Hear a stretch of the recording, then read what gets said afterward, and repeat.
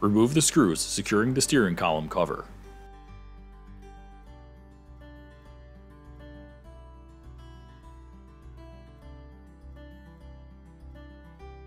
Start the car so you can turn the steering wheel freely.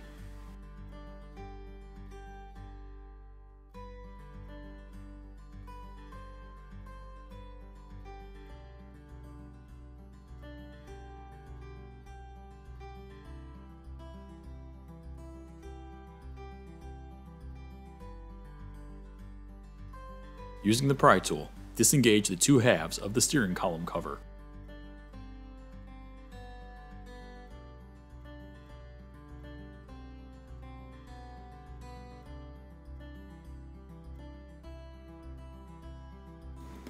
Remove the side panel. Remove the two 10mm bolts located at the bottom of the lower dash panel.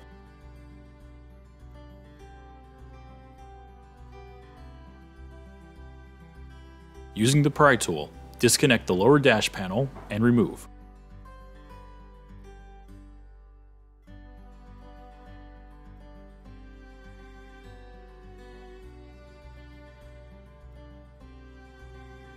Disconnect the accessory plugs attached to the back of the panel. Look up under the lower dash on the left side for the BCM. Connect the T-harness in line with the white 40-pin connector.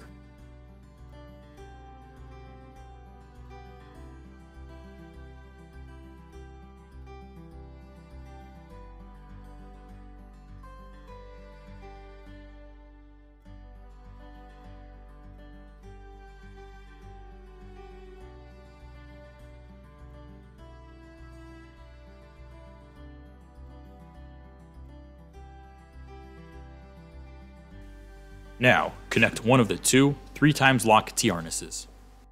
At the BCM, where we just connected the 40-pin T-harness, there are two more connectors, a white one and a black one. In the Sentra, use the white 3x lock T-harness to connect the white connector at the BCM. In the Versa and Cube, use the black 3x lock T-harness to connect to the black connector at the BCM.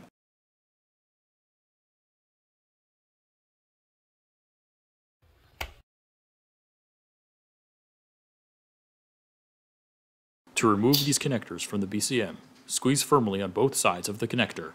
They can be difficult to remove. You should hear a click when it's properly connected.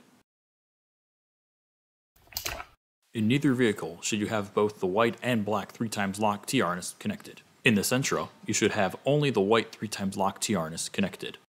In the Versa and Cube, you should have only the black 3x lock T-harness connected. Connect the ignition switch T-harness.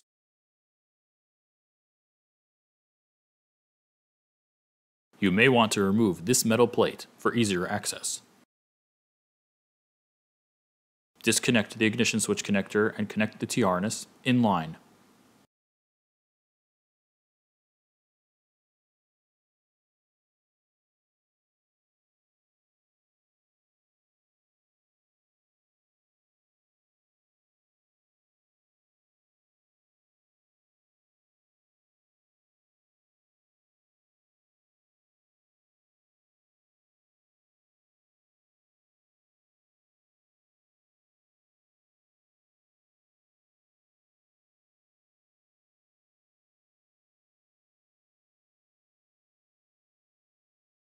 Attach the ground wire to any metal bolt connected to the chassis of the vehicle. Make sure to fully tighten the bolt. Secure the module and T-harness with the included zip ties. The physical installation is now complete. Refer to the guide for programming instructions.